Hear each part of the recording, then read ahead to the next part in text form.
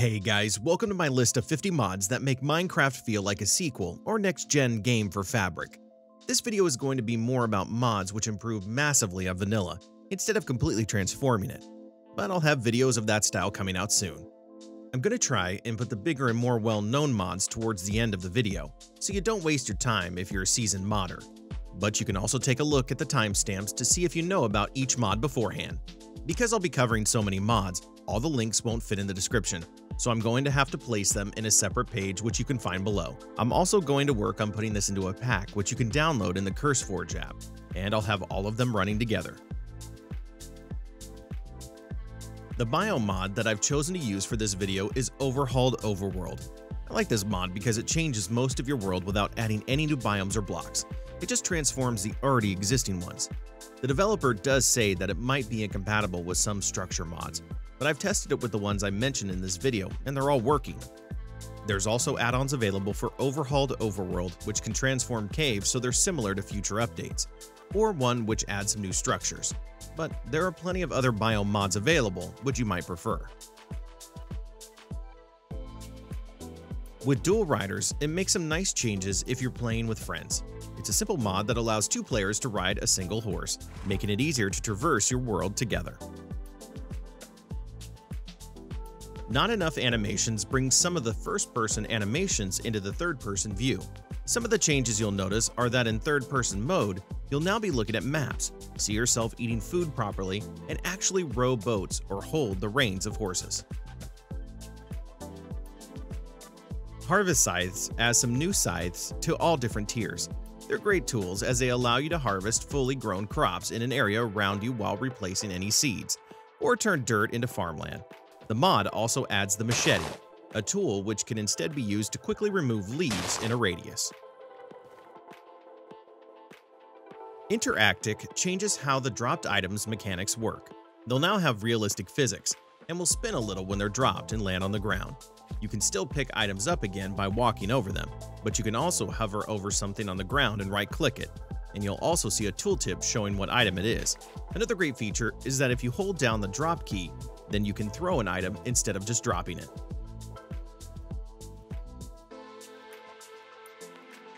Lovely snails add snails into Minecraft, which can be tamed by the player using mushrooms. By taking care of your snail by feeding and petting it, there's a chance it will eventually grow into a big snail, which can even be ridden. The big snails can be equipped with a saddle, chests, and carpets. Cherished worlds will allow you to favorite and pin worlds, which will force them to be at the top of the world selection screen. It not only makes finding your current world easier, but also prevents them from being accidentally deleted, as they need to be unfavorited first. Chipped is great for builders, adding over 2,000 unique blocks ranging from different types of bricks, glass, woods, and so much more. The developers even released an update recently adding some new designs of light. There's already lots of mods available that add tons of new blocks, but I like Chipped a lot more because it's very vanilla friendly, requiring different workstations to craft all the new blocks, and they all really fit the vanilla style. Even though Chipped adds some new types of carved pumpkins, you can use this mod to make your own custom designs pixel by pixel. By crafting a carving knife, you can use it on a pumpkin to hollow it out, and then choose your own design. When you leave the interface, your pumpkin will match your design, and you can just place the seeds back inside to light it up. Coelytra is essentially a quality of life mod, and will allow you to combine your chest plate and elytra inside a crafting table. That way you can wear an elytra without having to sacrifice the stats of a good chest item.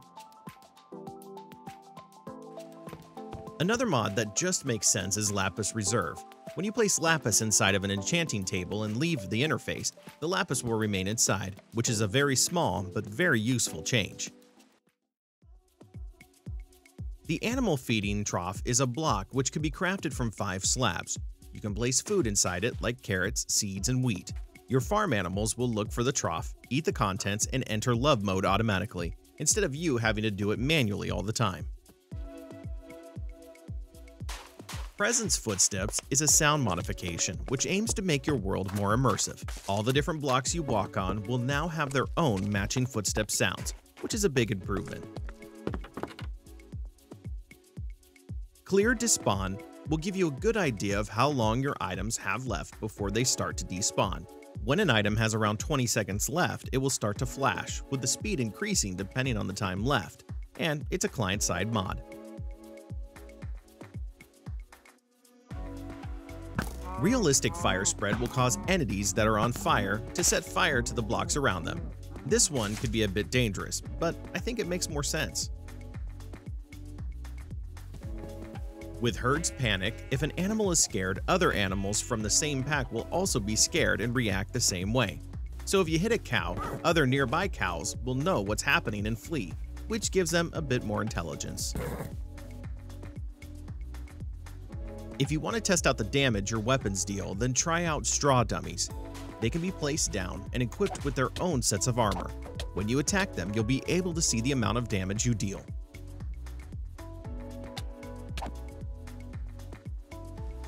Particle Rain replaces Minecraft's rain with particle-based ones instead, which is a lot more visible and looks thicker, with changes also being made to snow. If you head to a desert, then you might notice a new sandstorm effect, which comes with this mod. Illumination should make your world prettier, especially during the night. It's a client-side mod which adds new particles like fireflies, which really help with ambiance. In the end, you might find chorus petals which appear near chorus flowers, or if you head into caves, you might find glowworms sticking to the ceiling of caves. If you have the mod installed in October, you can find some Halloween-themed changes, like orange fireflies and scary eyes in the dark. This Rocks adds all sorts of small items around your world that you can interact with and pick up. You can find rocks, sticks, pine cones, seashells, and starfish, which can all be collected to obtain items like saplings, nautilus shells, and sticks. It just improves world generation a little bit, and you can also find geysers, which boost you up. Immersive Portals is great for when you're jumping between dimensions. With it, you can see straight through a portal into the other dimensions, with a live view of what's happening inside. But the best part is that you can jump straight in without having to deal with loading screens. Gilded Armor allows you to apply a gold trim to your netherite armor, which doesn't change any of the stats. Instead, you won't aggravate any piglins by wearing the armor, and you'll retain all your enchantments too. Grimm's Transportables brings some great concepts to life. It adds carriages and carts into the game, which can be equipped to your horse and pulled around. They can either be equipped with up to 4 players, or 2 players and a double chest of storage. There's also some new rails which allow you to launch yourself up, increase your speed, or teleport you. And with the new tiers of ladders, they massively change your climbing speed. The Doggo mod improves your tamed wolves so they have more personality and behavioral traits. Now dogs will occasionally dig in their free time and possibly find treasure, or instead they might choose to take naps or scratch their ear. To manage a dog's health, you can give them a food bowl, which they can eat from when they're lacking some health, or give them food to hold in their mouth which they'll eat when they need to. With the new tennis balls, you can play fetch too, as long as you don't throw the ball too far. When it rains, you'll now start to notice puddles forming with this mod, which you can even interact with to collect water. I think it's great for immersion, and it gives a similar effect during snowfall, with snow layers accumulating. Ruined equipment will cause your tools and armor to stay in your inventory if they break, instead of vanishing. That way you can go ahead and either repair it, keep it for memorial reasons, or even empower it. When an item becomes ruined, it will keep its enchantments and other attributes, so it's never truly gone. Another mod for immersion is Automatic Path. We tend to always run to the same locations in Minecraft, and with this mod installed, you'll notice over time that grass blocks will slowly turn into paths. Boats and Beeps allows you to apply upgrades to boats, giving them some different mechanics. Upgrading them with furnaces will increase their speed, or you can use chests, which give them storage. Both blue ice and sea lanterns can be used to change the speed of boats on land and water, and an end rod will even allow it to fly. You can even decorate your boats with banners and heads. I covered the Graveyard recently, a mod which adds some new locations to come across in your world. These could be some different sized graveyards or the memorial tree.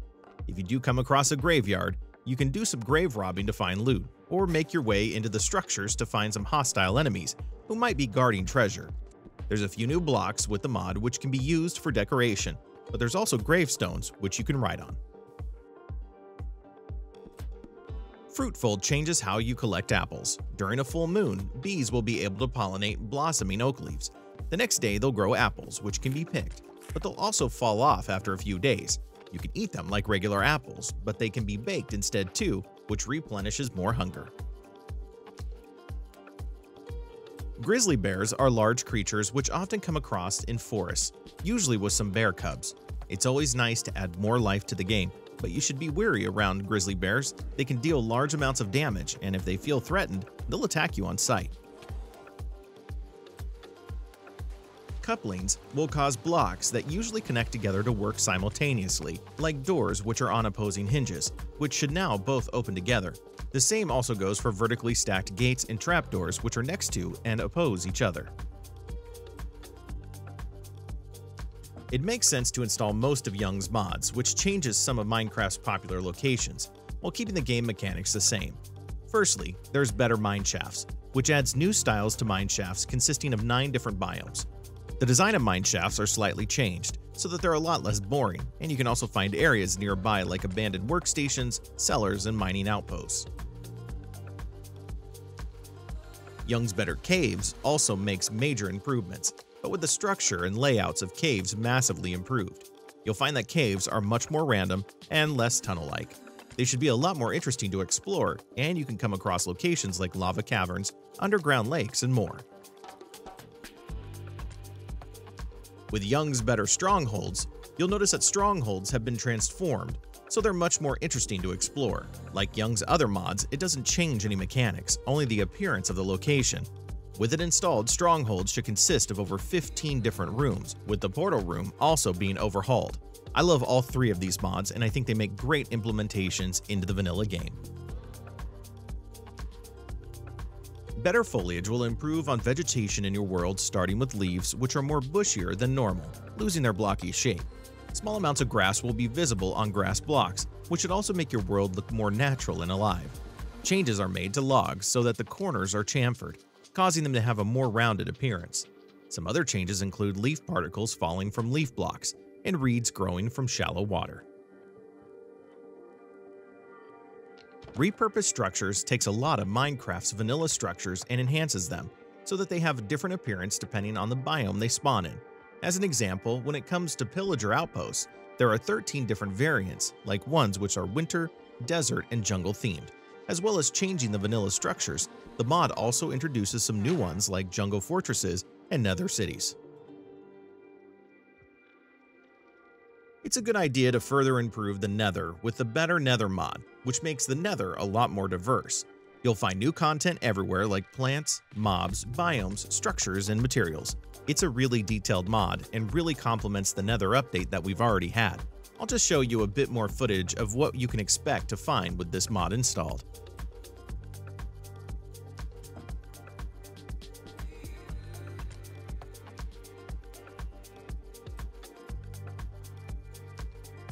From the same developer is Better End, which focuses on the end dimension instead.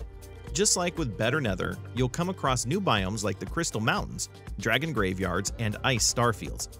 Again, the diversity this mod adds to the end is amazing, as it's a lot harder to get bored exploring as you're no longer surrounded by just endstone. You can also discover all sorts of new blocks, mobs, equipment, and mechanics. Charm is a Vanilla Plus style mod, meaning it just improves on vanilla aspects of Minecraft. There's so many changes included with the mod that make the game better, like bookcases which can hold books, more texture variations for some blocks, some new types of villagers like the beekeeper and lumberjack, and the ability to hurt your pets being removed. There's dozens more features though that you can read about on their website. Skin lanterns will add some new light sources which have a nice design to them. They're lanterns, and there's quite a few designs available for them, like Christmas-themed ones, some which look like mob heads, and others which are just plain colors. Carrier is incredibly useful, as it allows you to pick up single-block entities like chests and furnaces and move them around. You're not limited to that though, as you can also carry your pets. which could be useful for putting them in enclosures. When you transport stuff, you'll be hit with the slowness effect, and your contents will remain safely inside. The Antique Atlas provides a new form of maps in the game, which are inside of a book. Unlike vanilla maps, you can scroll through the area, zoom in and out, and even set your own custom waypoints. If you have a big world, then multiple atlases can be combined together to make one huge map, and I really like the hand-drawn style too. Adorn is an extremely popular furniture mod for Fabric, adding some useful decoration items. You can craft chairs, tables, sofas, cupboards, chimneys, and more. A lot of items have interactions too, as you can store items in drawers or display them on shelves. The Untitled Duck mod will add small ducks and geese into Minecraft. Ducks are quite similar to chickens, as they can be bred with seeds and occasionally lay eggs, although they tend to swim a lot instead. Whereas if you come across a goose, then you can tame it, similar to a wolf so that it fights alongside you, or sits when you tell it to. One interesting mechanic for geese is that the illagers are scared of them. Enchantment descriptions makes it easier to understand enchantments, as you can now hover over them to see exactly what the enchantment does, and it supports lots of modded enchantments. Incantationum adds quite a few new enchantments and curses, like the Curse of the Thunders, which has a chance to cause a lightning bolt to hit the player's location each time they take damage, whereas some enchantments are Forging Touch, which can smelt blocks that you break, or Magnetic, which can suck items into your inventory. If you have Bane of the Swines, then you'll deal more damage to mobs like pigs, piglins, and hoglins. Croptopia is a huge expansion of the food system, adding all sorts of new crops which you can obtain from trees or the ground. There's over 200 new foods, which are lots of different fruits, vegetables, salads, sandwiches, and more. You can obtain some crops from trees and biomes like the plains and jungles, and seeds can be found by breaking grass. More villagers add some new villager professions, which you can find spawning naturally, or you can create their workstations yourself. The new villagers are the Oceanographer, Netherologist, Forester, Enderologist, Engineer, Hunter, Florist, and Miner. As you can expect, you're going to get access to lots of new trades from these villagers, where you can obtain End, Redstone, Nether items, and more. With this mod, you can store experience inside of an XP book, which can be crafted from a book, a diamond, and 3 lapis. It's useful for if you think there's a chance that you might die shortly, as you can quickly deposit and withdraw experience, or you can brew the book alongside some mundane potions to get some special bottles of enchanting, which can give you more experience in return. That's the end of this very long list. At the time of this video, we weren't on the best version for modding, so there might be a few good options missing.